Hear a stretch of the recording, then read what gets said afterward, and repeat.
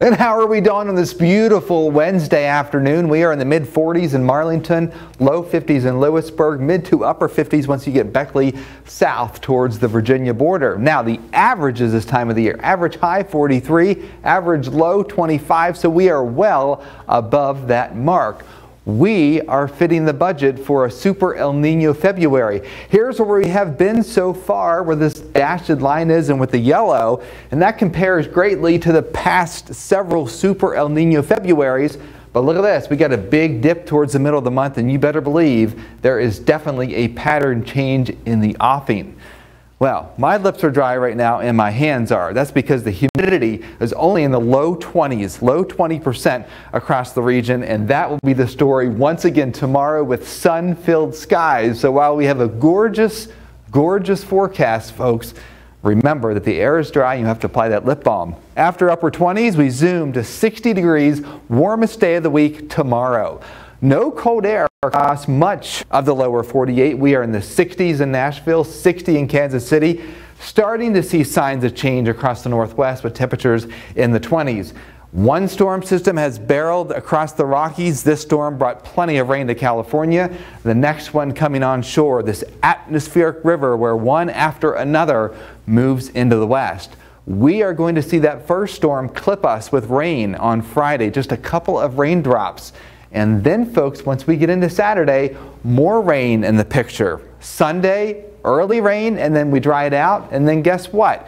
Another round once we get into Monday, into early Tuesday. And on the back side of that, yes, we will switch over to a couple of snow showers across the region. A more seasonable, cooler trend here across southern parts of West Virginia.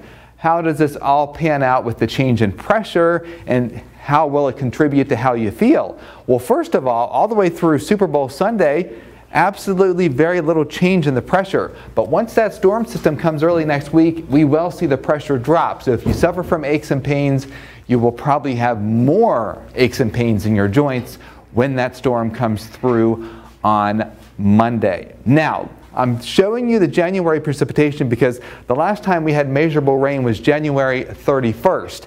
So in the 7-day forecast, we've got a gorgeous day on Thursday with a high of 60. Keep in mind with these raindrops falling on roads where we've accumulated oils for the past 7 days, the roads will be just a little bit slippery Friday with the little bit of rain that we get because it won't be enough to wash away the oil. So just keep that in mind for Friday. Morning to midday showers on Saturday, morning showers on Sunday, so it's not going to rain the entire weekend. That's good news, and our temperatures will be in the 50s. Now once we get into Monday, a high of 56, and then the rain comes, and then we drop back into the 30s Monday night. Tuesday, a couple of snow showers, mid-30s, less than an inch of accumulation, unless you live in the western Greenbrier Valley, and then lower 40s on Tuesday with partly cloudy skies. Really can't complain. This weather pattern is amazing, especially after the cloudy January and the snowy January that we just got through. Yeah. Yes, tomorrow's looking so good, but I'm also happy too that it doesn't seem like it's going to actively be rainy or snowy on Valentine's Day, just cold.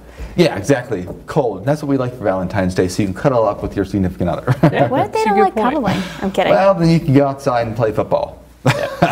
I like that. Tackle each other instead. Everybody likes good cuddle. Yeah.